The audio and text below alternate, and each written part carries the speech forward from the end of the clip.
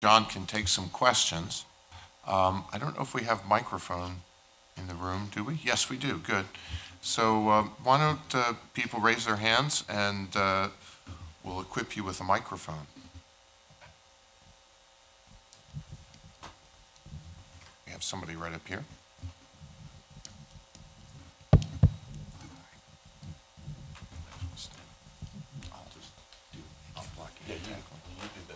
Good afternoon, John. I enjoyed your talk immensely.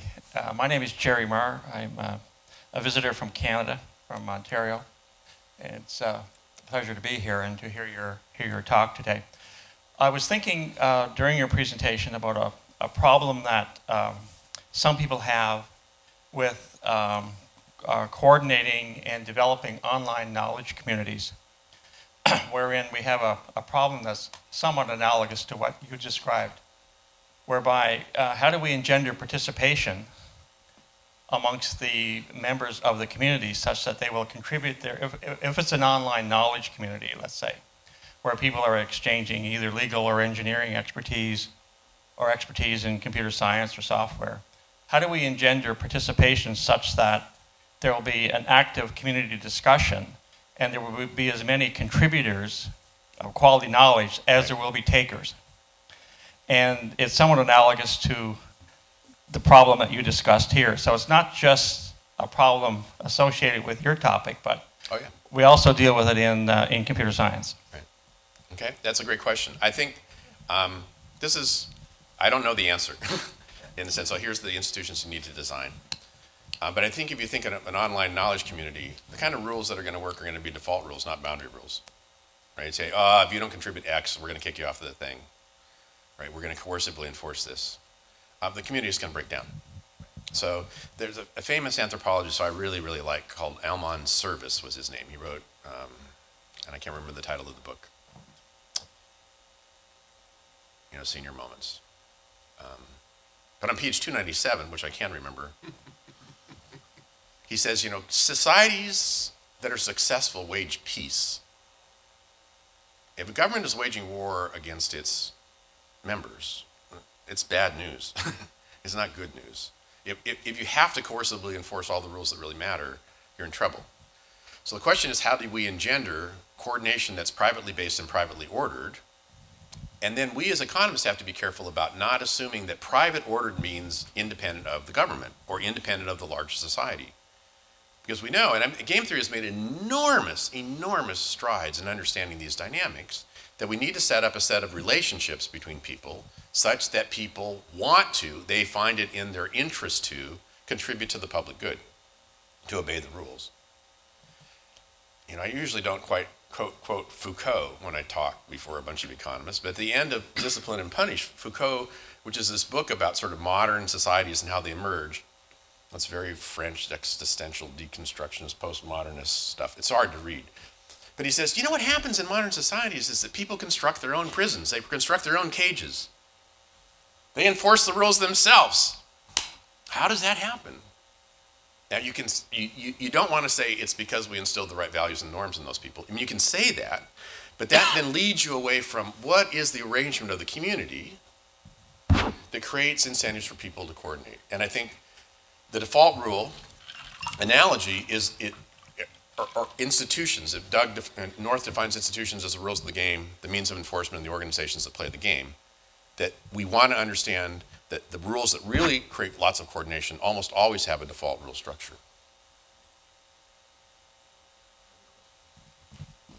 Well, yeah, that's fine in the back. No, go right ahead. Raise your hands. I can't. Yeah, okay. Right here.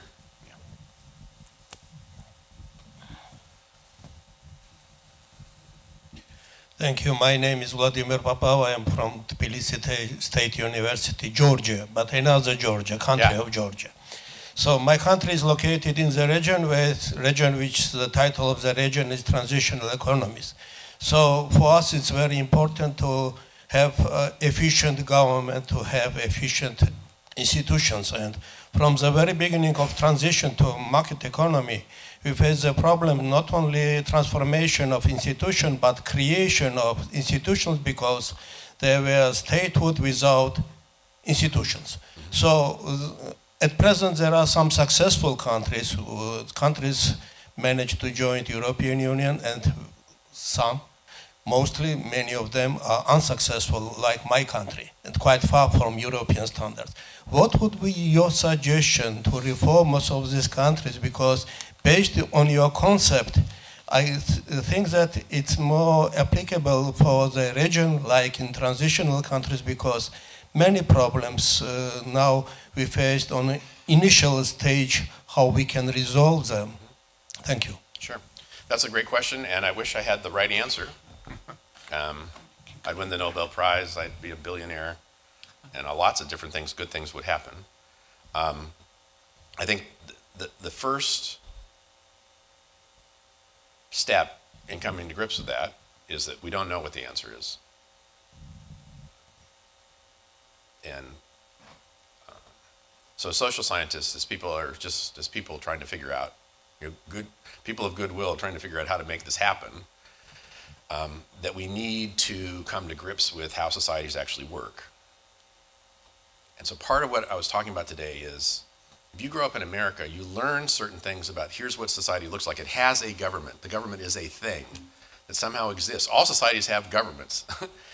Well, the fact is, no, not all societies do have governments. And not all societies have governments that have a constitutional set of rules and agreements. They have some sort of form of agreements. Georgia, which I really don't know very much about, so I don't want to speak of specifics or what's going on in Ukraine or what's going on in that part of the world. We called it a transition because we said, well, we're going to give you market economies. We're going to enable you to have a market economy. And assuming, as I said on the first slide, well, that'll work, because that's what gets you the social coordination that enables you to get over everything. Okay, we've run the experiment again and again and again and again, but we've run it in our lives and seen that it doesn't work. Right? That just simply having markets by themselves, and I love markets. Make no mistake about it. I think classical economics is great. I love it, and I think markets are fantastic, but they don't work on their own. They don't engender the kind of coordination that enables modern development to occur. So how do we do it? So part of what Doug and Barry and I did with the violence and social orders was to say, well, what is actually we called it the natural state for a reason. How are most societies actually organized? Because if we think, well, the natural way to organize societies is the United States, or let's take, Great Britain or Germany, where everybody who wants to can form an organization. Everybody wants to can get a driver's license. And all kinds of things. And then when we look at societies that don't have that, that don't have secure property rights and stuff, we say, oh, well, they're sick. Okay? There's something wrong with them. And actually, Jeff Sachs, in one of his books, uses precisely this analogy, that these are sick places, and if we give them the right medicine, they'll get well. Because, of course, under the right medicine, everybody's going to be like the United States, right? Now, understandably, when people from other places hear this, they go, are you kidding me? And as an American economic historian, I'm very sensitive to the fact that when I stand up and say, this is what happened in America, I've actually lost most of my audience at the very beginning. So I'm trying not to lose those of you who are not from America. That the actual model of how societies work is a coalition of powerful actors. The way in which they provide social stability and limit violence is by creating rents. They manipulate the economy to create and stabilize a political coalition. That's the natural way societies are organized. I don't like that in a moral and ethical sense. I just think that that's the reality.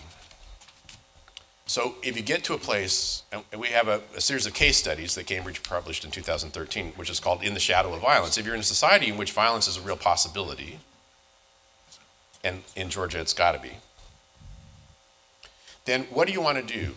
Do you want to become a set of impersonal rules with a 1 in a trillion chance of happening, or do you want to set up a set of arrangements that stabilize the dangerous people? And dangerous people aren't reading, they might go to the Sorbonne and read Hegel and Marx and do stuff like that, but they're like real politics. They're like, we're going to kill people if stuff goes bad. They need to have those rents that Charlie and I have got, so their incentives get lined up. So if that's the reality of how most societies are going to be, then the question is, what kind of organizational structures, what kind of dynamics do we understand happening in those societies that would at some point and in some way of process lead to better organizations, that is more durable organizations, that change the interests of the people, the elites at the heads of those powerful organizations. Not the guys that are born to power, but the guys who grow into it. Right? The people who are really going to influence, who are moving and shaking. What shapes their interests? And what we're trying to do, what I'm trying to do in Leviathan Denied, is to say that the framework in which we should think about their interests is not one in which we're going to have a powerful coercive state shape their interests in such a way as they're willing to agree to have market-based reforms. That's a non sequitur, that there's no model you can write down that generates that kind of state. You can only generate it by assumption. And so that Asamoah Robinson's notion that the masses will rise up, they'll scare the elites so bad that the elites will concede to democracy, is wrong. It's just plain wrong. It's historically wrong. It's conceptually wrong. So that means, and this sounds really bad, and here's why. When I go to the World Bank and I say, you know, you need to make elite organizations stronger. You need to make the elites a little more elite. What? We can't do that. We can't make the words I can't use to describe the elites and how bad they are. We can't make them more powerful. They're the bad guys. Well, yeah, they are the bad guys. And you live in a world where bad guys are real. You got to figure out a way as an economist to create incentives for the bad guys not to be real, to not be bad. And I think it lies in organizations, the structure of organizations. Elites in Leviathan Denied, the argument I'm trying to develop here, are willing to move to impersonal rules when the value to their organizations becomes so large that, like Goldman Sachs, they want laws governing what a mortgage is. Now, how do we get there is something that I wish I understood better. And that, in fact, is the kind of answer that I would want to be able to give in Georgia and say, here's the dynamics of how these elites interact that can move you towards what we call in North Balance and Social Orders the doorstep conditions. The situations in which elites are willing to treat each other the same. They're willing to adopt impersonal rules. In fact, Leviathan Denied, this next book is really trying to focus in on exactly that decision. Why are elites willing to do that? So that's my attempt at an answer. I know it's not very good, but John, you're the one with the time constraint, so I'm Okay. gonna ask, ask more answers. I'm fine. going to ask I'm good. a short question from the back, and then actually one short question here. We'll get to two questions, and then I'll give you a minute to respond to both of them, and that will be all we'll have time for. Okay. Go ahead. So fascinating analysis, and I love the provision of an endogenous emergence of these impersonal rules as being in the incentives of the elites. The question, I think, is related to the previous one. If that is really the case, and if there are these endogenous incentives for elites to move to impersonal rules, why are they historically so rare? And why don't we see them much more often? They're the exception rather than the rule. Yeah, they're definitely the exception rather than the rule. Remember, we're getting another question, then you're going to respond to Oh, both. we're getting another one. Okay. Go ahead, Gordon. Thank you. My question is about your model. It seems it places a big premium on creating rents to stabilize the organization. I don't see anything in your model about the formal role of the exit option. For example, the EU has an exit option, but it's very bureaucratic and it takes 2 years. So it seems like it would be in the interest of the elite to make sure that the deal is not so bad that people would want to leave. Okay. Those are your two questions. I think the exit option is clearly an important one. And what we observe in many societies is what you might think of as internal exit. Right? And that's what's happening in Syria.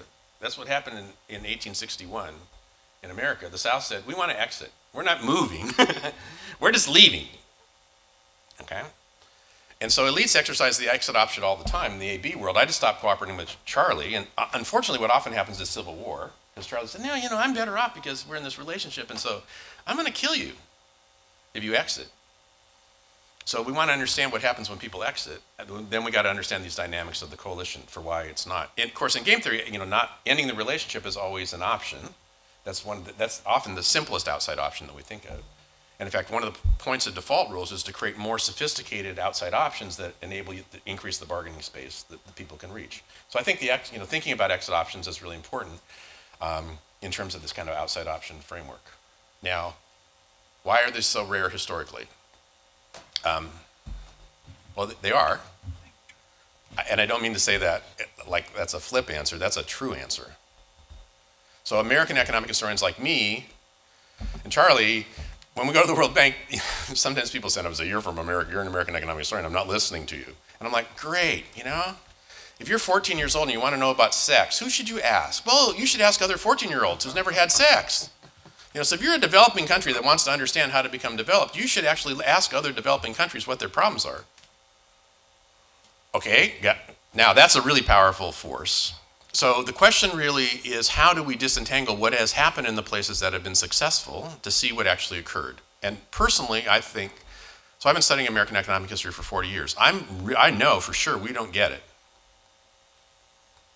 We don't understand why America became what America is. And we are stuck because I grew up here. You know, in 3rd grade I studied US history, in 4th grade I studied California history, in 5th grade I studied world history, and 6th grade I studied American history again. You know, I went through this cycle. We had these textbooks. They told me it was the Constitution. They told me it was George Washington and Thomas Jefferson. I've got a view. I have a deeply ingrained view about why my society works. That's wrong.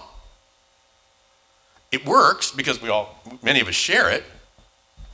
You know, so when I stand up and say it's not the Constitution, some people go, what do you mean? Okay, but it's not. I can prove it to you, but that takes a couple more hours. So then the question is, what did happen? And that requires that we go back and understand our histories in a deeper sense. I mean, I think, you know, Butterfield's notion of can't remember his first name, the idea of Whig history, that in English history, that we were always moving to more secure property rights in land, and that those arrangements drove English history forward to the modern day. Butterfield says, you know, this is just really wrong, guys. You know, this is not a teleological story. It's a dynamic story in which places go forward and they go backwards, and we need better stories about that. There are this is serious intellectual disputed territory. There are colleagues of mine in economic history who think institutions really don't explain what happened in Britain.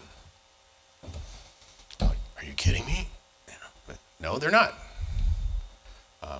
And do we think we know what we need to do? Yeah, because if you're an expert and they ask you, what should you do? You can't stand up there and say, well, we need more research on that. You say, oh, no, here's what we should do.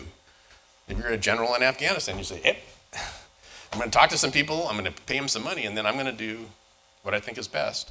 So there are real world problems of having to come up with answers to these questions even if we don't know what the answer is. So I think there is a call for more research. I think we really need to understand what happened in the places that have made this transition. Because the transition implicitly we're talking about, we would say from a natural state to an open access society, a society where impersonal rules were feasible. That's the transition that they wanted to engender.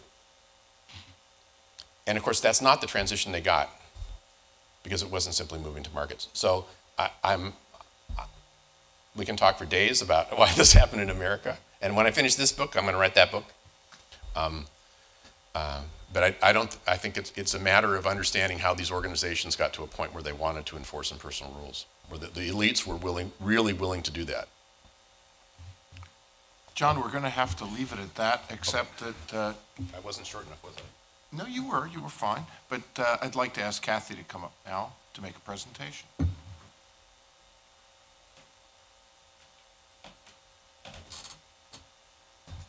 So, on behalf of the society, let me get a little closer to the mic here, I'm a little shorter.